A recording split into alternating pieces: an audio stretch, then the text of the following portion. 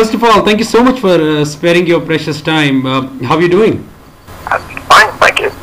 And looks like this month has been quite busy for you guys. There's a deluxe edition of Theli coming up, and also a DVD which is basically the 2007 anniversary concert in Budapest, as well as the Atlanta show in 2011. So I'm yet to grab my copy. How have the fans responded? Well, the fans haven't responded because it's just released now, so I think it's being released tomorrow in most countries in Europe, actually. Right, there are a few videos which have been released, and yeah, really, I haven't checked the internet or anything. Now, few albums have, I got to be honest with you, few albums have left me speechless, and Theli is one of them. Now, this album is enormous. It's majestic, it's incredible, and it's really beyond words. So, do you think this album is, a milestone in, Therion's career? Well, I mean, for me, musically, it's just another album, but it changed everything for Therion in every way back then, though. So it has really, it's a milestone, and because it was the first album that sold anything, Right. Before that, we made four records that didn't sell anything, and if you don't sell any records, you don't get any good record budgets. And if you don't have a good record budget, you cannot realize your ideas. So I was always very frustrated before, having tons of cool ideas that I never could realize because there was never the money for the studio and for singers and stuff that I needed. Right. Orchestra and stuff. So with Theli, all of a sudden everything changed. All of a sudden there was money for everything I wanted to do. So of course that changed everything as well. And also from the live situation, before we were always trying to get a support act slot with other bands. Right. We were considered too weird band, So I mean, we did a tour with Annihilator. That was fun, playing in front of a bigger crowd, but their fans mostly didn't understand us and so on. So it was very difficult. So all of a sudden with Theli we had our own crowd, and right. we could do more successful touring. So it changed everything completely, and also on a personal plane, because I was living out of music before that, but I was really living out of thin air, basically. Every time I paid my rent every month, I had no idea how to pay it next month. I had to solve it from month to month. So you, of course, changed my life situation to actually start earning a little bit of cash that you don't have to worry about how to pay your electricity bill every month. That you can, relax a little bit and just focus on the music. Absolutely. That's really great. Now, would you agree that a record like Theli had no boundaries, and you guys did something that wasn't done before in heavy metal way back in '96? In one way, we did things that was already done. We just did it much better and in a new way. I mean, Celtic Frost had a classical soprano already right. in the Pandemonium in '87, and they were metal bands that used choirs before, but they used it more like an effect, like Manowar had a choir already back in '81 right. on the battle hymns on the title track. Right. So, and Ozzy Osbourne used some choirs on Dire of a Madman. So there were always bands that did it, but he made it as an effect. I think we were the first band to do it as a main thing. Absolutely. Okay, this is our stuff. Do it all the time. And in one way, there were also, bands in the 70s, symphonic rock bands that did a lot of, very symphonic stuff. But I think we were the first metal band to do it all the way. Right. So it's again, it's like Frost really leading the way there. What Celtic Frost did with the phenomenon was for me was to realize, dude, all these cool 70s bands, you can do that with metal too. Right. It's not like you have to be boring just because you're in a metal band. You can, like a 70s rock band, True. you can do whatever you like, even if you're a metal band. So that's the most important thing ever I learned from Celtic Frost. Not necessarily the direct influence, it's more like the way of thinking, dude, right. the sky is the limit, what do you want? True. Now, to my surprise, I was checking your website and I found, the world's first real rock opera. So, what are your aims and goals in constructing it? Yeah, the thing is that most things that are called a rock opera till now has been more like a rock musical, rather, There's no opera in it, normally. There's somebody writes rock music, but sometimes it has this orchestration, but it's usually rock singers only, or sometimes it's just a regular rock album, but right. with a storyline. Storyline, yeah. We want to do it. We want to have opera singers and orchestra and everything. Really make a true mix between an opera and rock music, Absolutely. which I don't believe anybody did before.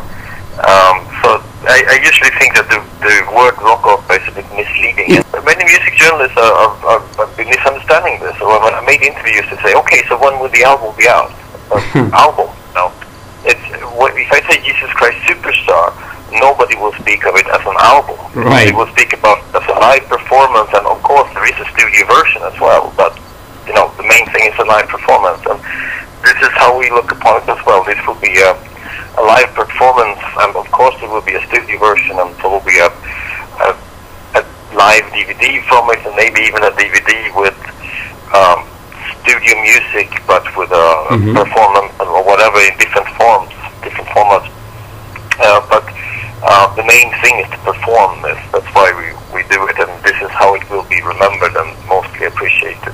That's you will not be in a near of the same experience to listen to the studio version as being there watching the TV. Right. I had this thought that do you want to sort of see how fans will react to these ideas? After they go back home and then think about these ideas and then basically put forward their opinion on the internet. Yeah, that was the idea with the tour we did in December, to try some of the ideas. Because the thing is like this: we need to have a reach out to the mainstream crowd to realize this, because it's such an expensive production. Absolutely. If you normally, as a rock band or a metal band, we make a show in one city and then we pack all the stuff and we go to the next city and we continue like that. Right. But if you have this huge production, you cannot do that. It takes a long time to put everything up, it takes a long time to put everything down, and you need tons of trucks and shit to transport everything between the shows. So unless you're on Metallica level, it's not doable. You need to do multiple shows at each city. Right, that's true. We cannot sell out multiple shows with only our own fans. Right. If we only did it in one place and people had to travel, maybe, but if we're going to continue to do it in different countries, we need to attract the mainstream musical crowd, or whatever you like to call that. Basically, we want your parents' cash, Right. So we need to do something that is not commercial, but accessible, something that you can reach. I give you a good example. The song Lemuria. Your mother may like it or dislike it, it's a matter of taste, but at least your mother won't say, oh, I cannot listen to that type of music. Right, that's true. Our song Lemuria is a type of music that could appeal to our parents. At the same time, it's one of our own fans' favorites, and at the same time, it's one of our personal favorites too. So you can please the fans and the band, and also be able to reach Absolutely. A different type of audience. Not saying that we will have to sound like the song Lemuria, it's just an example, that you can make music that can fit different audiences. True. So that's what we need to do to make this work, and we felt with the steps that we wrote that we like this, and yeah, my mom could listen to this, but let's try this with our own crowd now, because we don't want to make something and then the fans won't like it. Normally when we make a record, I just do whatever I want. If people like it, I'm happy. If they don't like it, well, too bad. Maybe you like next album better, but it's not. Of course, we want people who like the records, but we don't try to take the chance to be like that. For this project, we have to, because we need everybody. We need our fans to be there to guarantee we sell out the first show. Right. We need your parents to come as well. So it's really it's mutual. a project they're going to take many years to do, and I don't want to spend 3 years of my life working on something and then it won't be able to realize. Right. So I'm really keen making sure we're on the right path, and so far the reactions from the live performances last December has been more than 90% positive. Wonderful. Now, so it seems like we're in the right direction. That's wonderful. Like, this is the point which I basically, I've always appreciated, is the way you approach things. I always had this image of you being a fairly strong-minded person who will always follow, his artistic vision, regardless of other people's opinions. Yeah, but sometimes you need to be a realist as well, Right. You have to. If I just want to make a record and people buy my record, sometimes they sell more, sometimes they sell less. But we're always on an acceptable level. I can afford to be 100% artistic integrity and like do whatever I want. But if I aim for something beyond that, I might need to check that everything works. It's like before Theli, we had small budgets. I had big visions, but I couldn't record all the songs. I had to record the songs that was suitable with that budget. So sometimes you have realities that make you that you have to limit yourself. I mean, if we make this rock opera now and it's a really big success, then next time if I want to make another rock opera, there will be musical promoters that made tons of money on the last one. We say, yeah, write a new one, then I can do whatever I want again. But now we're going into unknown territory, and these people that sit with the fat checkbooks, they're not like a metal promoter who likes the music and knows the band and like, yeah, I like your love record. They don't give a shit about anything with the music. They're businessmen, They don't see, does this work or not? Can I earn money from this or not? Yes, it's from the money perspective. Yeah, so they don't say like, oh, I really like the music and it's a cool story, let's put it up. They will put it up if they think it can be successful. So to impress them, they need to earn cash. That's how it works. It's a completely different thing from the metals. Absolutely. Now you did a tour recently, and I could figure out that only a band like Therion can do unusual and democratic stuff like you did on the tour. Does this mean that fans are kind of allowed to have a say on what your musical direction should be? No, you cannot listen to everybody on the individual level, like, oh, Eduardo wants this and Michael wants that, it will be some civil war. But you can have a general thing. I mean, if you would perform, we performed 5 pieces from 5 compositions from the rock opera, and if everybody, or like a majority, would have said, yeah, we love this, except that piece, that was total crap, then, we could maybe think, okay, this direction is not so appreciated, so we should maybe try to have less of this direction. I mean, it's not like everybody has to love every single part of it. Maybe you would need that type of music anyway for certain scenes because it's necessary. I mean, if you have a love scene, you cannot have grindcore playing there, or if you have some very spooky scene or something, you cannot have happy music. You need to have different types of stuff, but if you notice that people say, okay, this direction we didn't like, then you can try to steer it in another direction, like the main singer have a little bit less of that. So it's like more a cosmetic change. Right. I understand that. But it's still very important, because if everybody would have said, like, okay, that last piece you did on stage, it sucked, then we would have to, question our own judgment what works. But it seems like we kind of understand what works and what doesn't.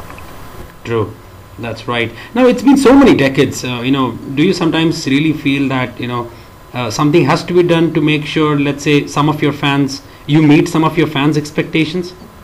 Yeah, we always disappoint people. Every time we make a new record, there's always people complaining a lot because we change a lot between the records. If you would touch from the comments on the internet. Since the internet became, everybody's, from Ticket on the Room and onwards, it would seem like we never made a popular album, that we were never a successful band, because there's always people complaining, and when Ticket of the Runes came, people were like, oh, it's boring, it's only opera vocals, no rock vocals, boring, blah, blah, blah. And then when we made Lemuria Size B, there were complaints about that one, and then we made Gothic Kabbalah was complaining about it, and we made Citrara, there were other complaints, it was too vintage and this and that, and then we made, of course, Le Fleur de Mal, which the intention was to take advantage of the complainers, so obviously there was a lot of complaints.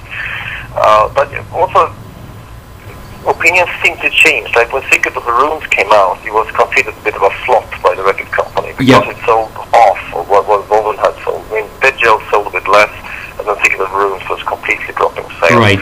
But if you ask fans today, most fans would say it's the best record. So it's absolutely by the fans today considered our best album. So if we would have listened to people then, we're like, okay, Secret of the Ruins was a bad album. People change their opinions. So just do a record that you like, and sometimes you get more luck, sometimes not so much. And absolutely. Also with Lemuria and Cyrus B, our sales went up a lot again, and then it went down with Gothic Kabbalah. So sometimes it's up, sometimes it's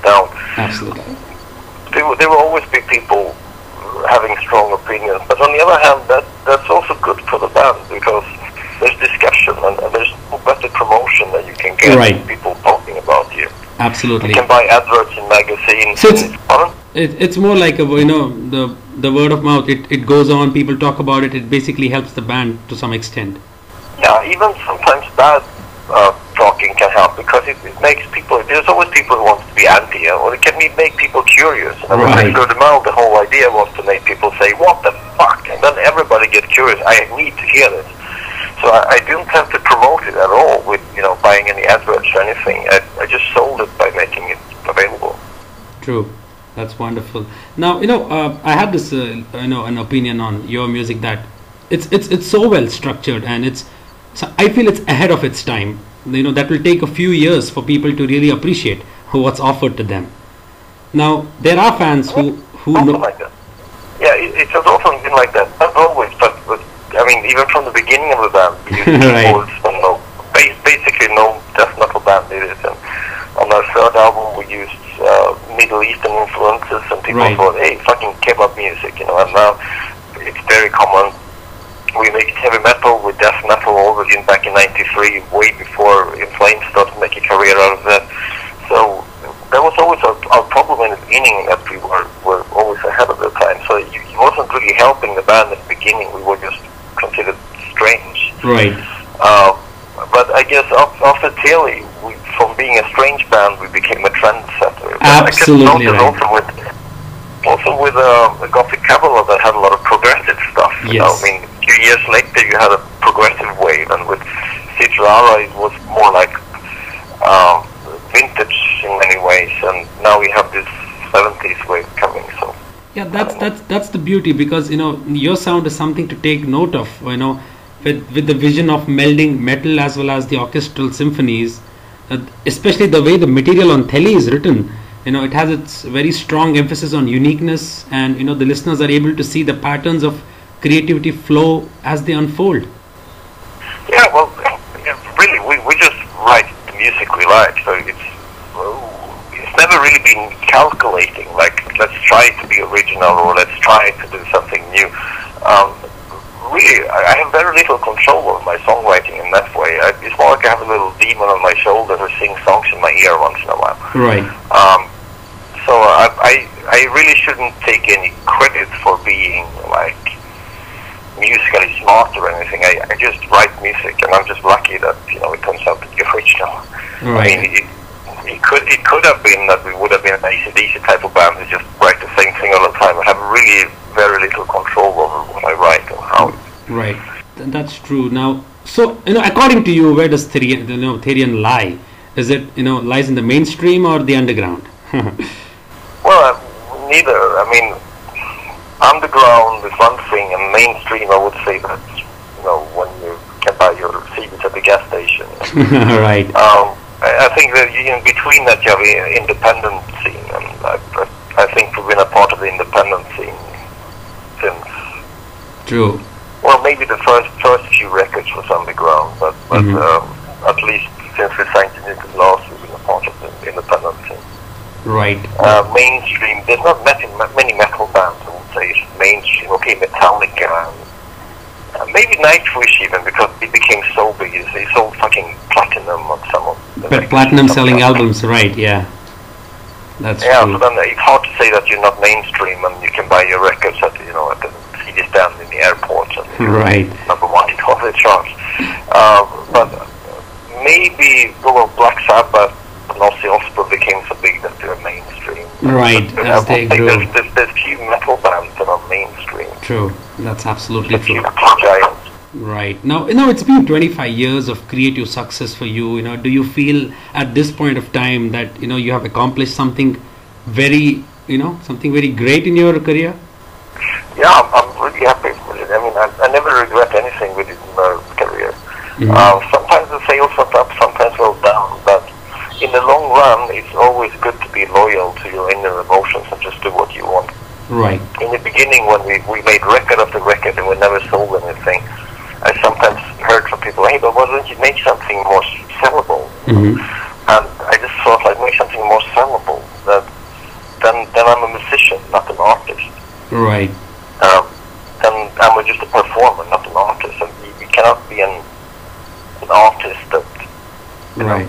people tell you what to do. Okay, I mean, if you're a musician and you can't make a living out of it, you can make a cover band and play at pubs, play Iron Maiden covers so you will get money to pay your rent. That's fine. But when you create your own music, you should do the music you would like to listen to, Absolutely. not what you think other people would like to hear.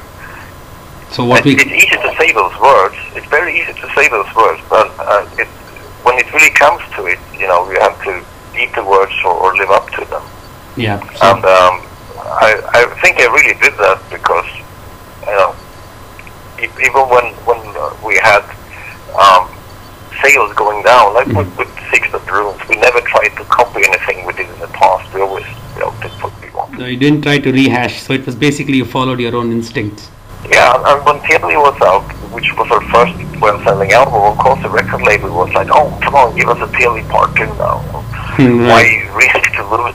Finally, after all this year, you had success. Why would you be stupid enough to risk anything now? But I thought if I would start thinking of what people want instead of what I want, and when I finally have success, then all the years to the success would have been wasted. Right. Absolutely. So when we made Wobbin, it was a different direction. It was much, with none of my singing and much cleaner production, much more accessible, more melancholic and laid-back type of music. But, I was rewarded. We sold double from Wobbin for what we sold. Right, absolutely.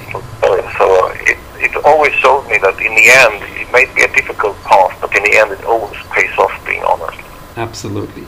Now, you've been on stage for decades, how does it feel looking at the current scene? I mean, how does it feel when you're on stage and you see a sea of cell phones and video cameras taking photographs? So, Good question. It's very weird. Before you were seeing people making the sign of the devil, now you see their iPhones.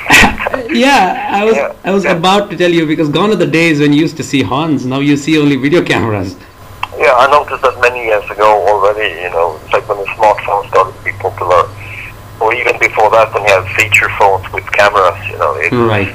They tried sometime in Sweden, like, oh, if you have a phone with a camera, you need to leave it in at the wardrobe, but in the end it just didn't work, you can't take the mobile phone out of 1,000 people and distribute it back, so it's just something you have to live with. But on the good side, they also document, so often with kind of poor quality, but when people video film something, it's fun. You can actually, the same evening after a show, you can go to YouTube and you can see parts of your show. Yes, that's true. Like, but what happened in that song? Like, did you fuck up? Did I fuck up? I don't know. Let's check YouTube, Right. And you can, replay it. Yeah, but at the same time, don't you think a fan is not part of the experience when he does that? Well, it seems like they're getting some of their focus rather on filming than seeing what you do, which is a bit sad in a way. But it's just how things are, it's like you can't change it. So absolutely. Just kick ass and make a good show. I mean, they pay the tickets, so I mean, if they want to dress naked and dance, or if they want to take photos, it's up to them. They paid for the tickets, so they can behave how they like. Almost. Wow. Almost. Absolutely. Now, Christofer, all I can say is, to all the fans, that buy, order, steal, beg, or do whatever you can do to get your hands on this record, as it truly stacks up to be one of a kind. Thank you very much. I would like to thank you so much for sparing your precious time with us today. Well, my job, and it's always fun to talk about what you do. The day I'm getting lazy and like, oh, do I have to talk about it? Then maybe it's time to retire. One should be happy that the people who want to talk to you. So right, that's absolutely true. We wish you all the best for your future endeavors, and looking forward to to catch you guys live in India. I don't know when are you guys going to come here. We come as soon as anybody wants to book a show for us. That's the thing. We don't sit with a big map and say, oh, let's play there or there. Right. If we get an offer that works, we go and play. And I mean, from a personal point of view, I would love to come to India. I mean, we have a lot of influences lyrically from India over the years. Apart from the lyrical influences, you have fans here. You have dedicated fans here. I have an electric sitar that we used also, cool. some records, and it would be great. I mean, I wanted to go to India for a lot of times just for vacation, to see places like Calcutta and Varanasi. Right. Nonetheless, but I never have time for vacation these days. I have a 5-year-old son, so right, no I can understand. more adventurous trips for me. But we're gonna do some shows probably in Russia later this year, far off in the east in Siberia, and I heard I was meeting Therion from Behemoth the other day, and he said they were playing in Nepal. Yes, they played in Nepal earlier this year. So the markets over there are opening more and more. I mean, if somebody would have said play Siberia to me 10 years ago, would be like, you must be joking. Playing Siberia, Russia, nobody plays Siberia. And the same thing with like playing Arabic countries, like they have this festival in Dubai. I mean, that would have been completely unthinkable. So now I hear from bands like Opus played in India. They had a great experience. So it's opening up, and same thing with China. But the thing is with Therion, we're an expensive band because we're so many people in the band. There's a lot of flight tickets, and if there are work permits, there are work permits, and I run the band as a company, so that means I have to pay off a lot of people. Right. But if we get an offer, I mean, my attitude is like this. If I go to a new, exciting country, I don't need to get paid. I can go and do one show just for seeing something new and having a good time. Oh. If I go the second time, then I want to get paid. But just by paying my band and everything still makes us a pretty expensive Right. band. I can understand that. It was an honor to have you with us, Christofer. Don't give up hoping for us to come there. One day we'll play in India, and that will be really my pleasure. So thank you very much for listening, and one day